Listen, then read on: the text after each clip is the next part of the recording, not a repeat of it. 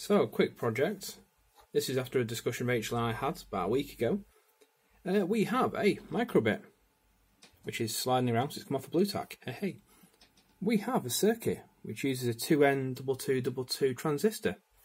NPN transistor, I believe it is. I've not looked at a date sheet for like more than half an hour, so I might be wrong.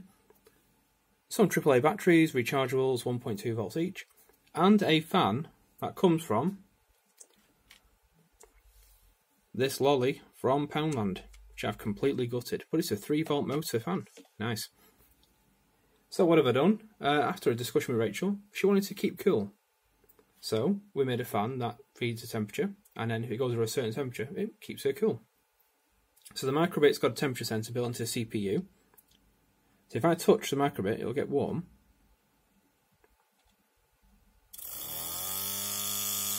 And there we go. We can see it kicks alive. I am not pressing the button either. It's all just reading the temperature.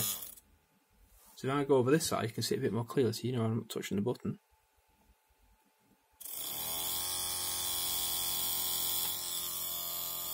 So what's happening is,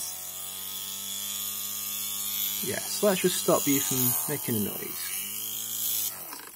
There we go. That'll do. It had to have the last word.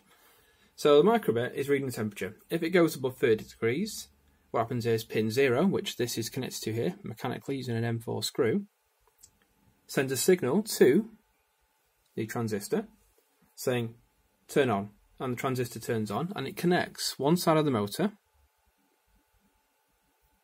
to the power, to the ground, sorry, and the other side of the motor is connected directly to 3 volts. So when I turn it on, circuit's complete, motor turns on to life. And hopefully this is all going to fit inside of a baseball cap bought from Primark last week. Good luck to us all. Cheers.